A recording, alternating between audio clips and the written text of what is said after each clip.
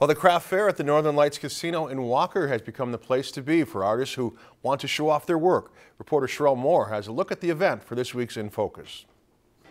Twice a month in Walker, crafters will set up shop right here at the Northern Lights Casino. This craft show here at Northern Lights I've done twice a month now for almost 3 years. There's so much going on and there's so many fantastic vendors here.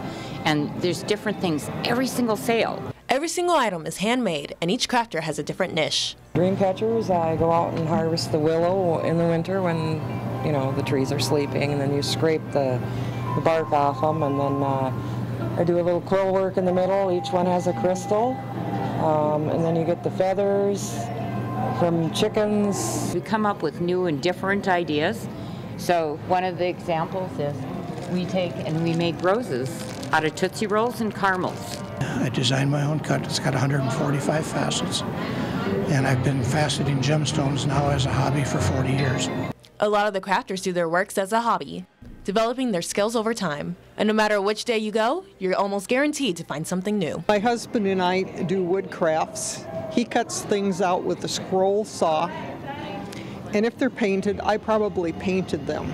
I started making jewelry a couple years ago. My stuff is all one of a kind. I never make two of the same thing. I just do cribbage boards on the side just for something to do. They're all handmade. Each one's different wood. Takes about 5 hours to do one. This is a good venue for us. It's a nice location. It's indoors.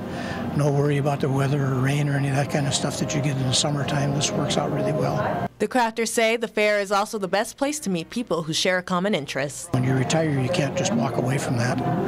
You got to stay in connection with people somehow, and this hobby has done that for both my wife and I. It's like a close-knit family that has all adopted one another. So you'll have a friendly atmosphere, and the vendors are willing to bargain with you.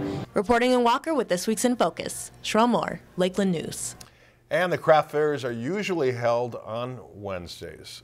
If you enjoyed this segment of Lakeland News, please consider making a tax-deductible contribution to Lakeland PBS.